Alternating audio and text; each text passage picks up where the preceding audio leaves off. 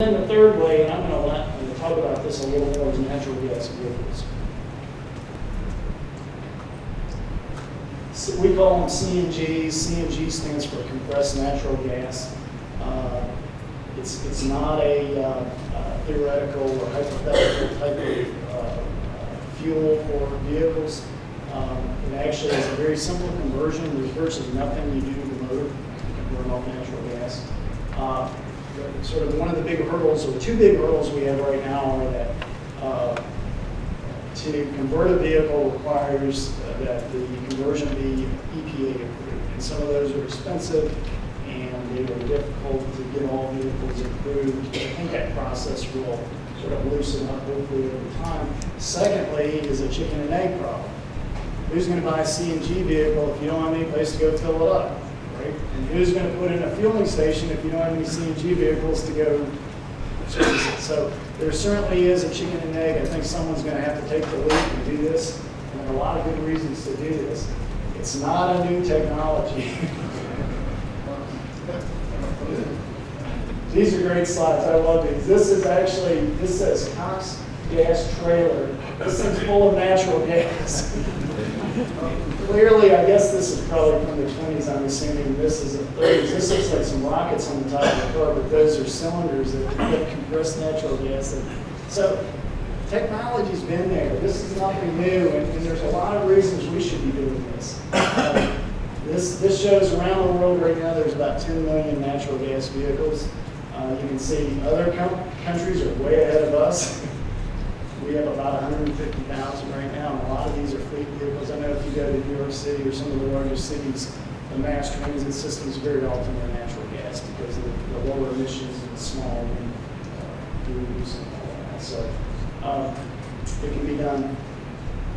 Why should we do CNG is a real question, right? We know we can do it. It's clearly been done a long time ago, but why should we? Well, this is an interesting graph, and this just, what this looks at are different fuel sources and the conversion, BTU being a very basic measurement of energy, the BTU per mile that you get from that. And I think the important thing to note is that natural gas, when we use it as a fuel to burn in a vehicle, has the most efficient conversion of BTU per mile. These are other fuels. Why CNG? Well, it's cleaner and it's safer. Natural gas is the cleanest burning fossil fuel available. These are the comparisons to gasoline. It's much cleaner than gasoline. The vehicles have much less wear and tear, fewer oil changes, engines last longer, closed loop fueling system so you don't have any gas that comes out whenever you fill your car, you smell the gas.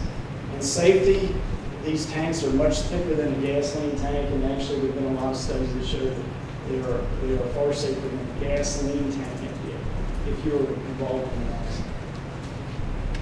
Why CNG? Well, there's another good reason. It costs less. Everybody remembers the $4 gasoline last year, and clearly we were significantly cheaper than that.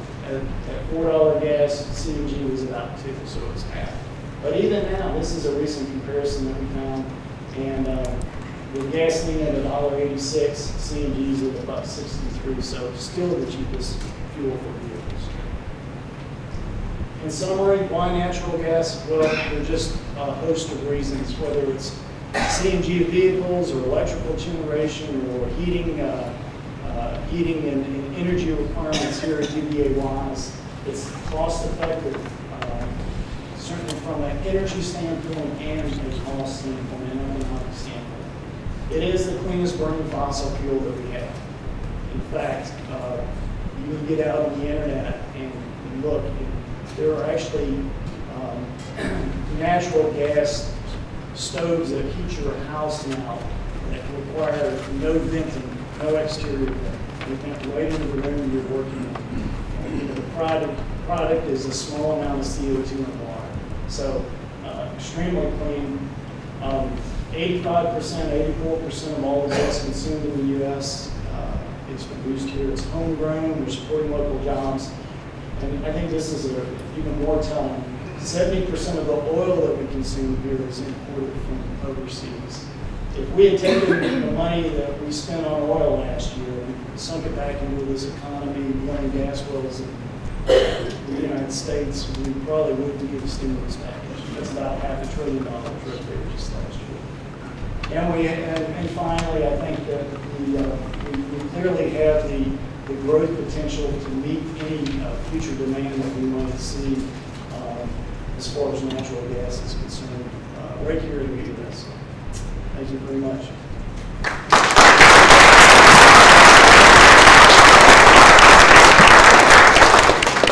Any questions? Yes.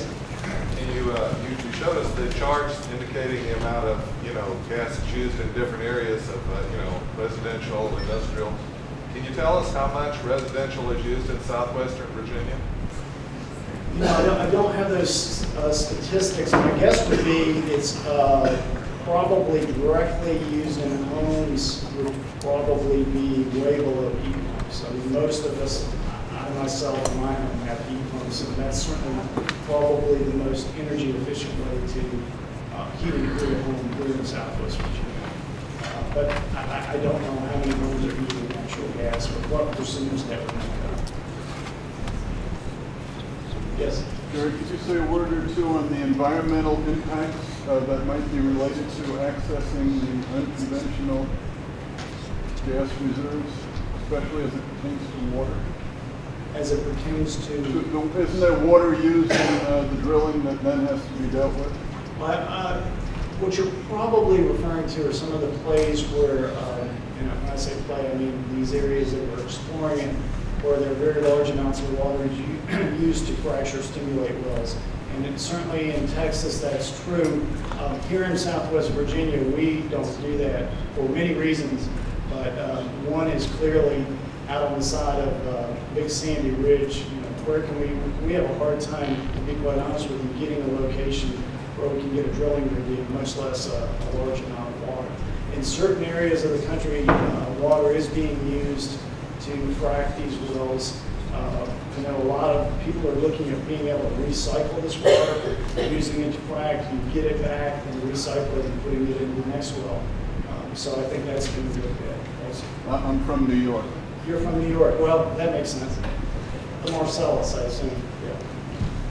Yes? With the technology using with carbon sequestration, pumping in frozen CO2 or liquefied CO2 into the ground, do you see that as a real negative when it comes down to your technology of trying to get the gas up while you're pumping in liquefied carbon dioxide? Have studies shown that it could be a problem for you guys? A lot of that is very theoretical. What's being done here in Southwest Virginia is a study of what's being pumped into an amount called coal seams. The theory is, and if you look at the chemistry behind it, is that this CO2 molecule would be put into a coal zone and it would physically come along and actually bump a methane molecule, and the methane molecule would migrate over the well. We do that all the time in our industry. We call it secondary recovery or tertiary. I mean, there can be multiple phases of that.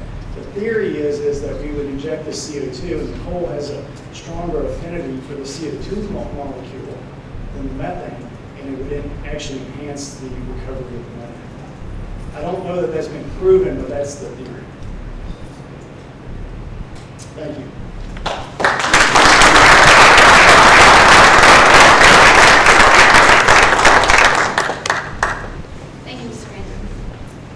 Good afternoon, Summit delegates, and welcome once again to the second annual Energy Technology Summit. My name is Sheena Stroud.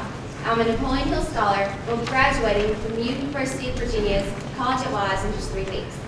I have the pleasure today of introducing the president of Alpha Natural Resources, especially since my father is employed there.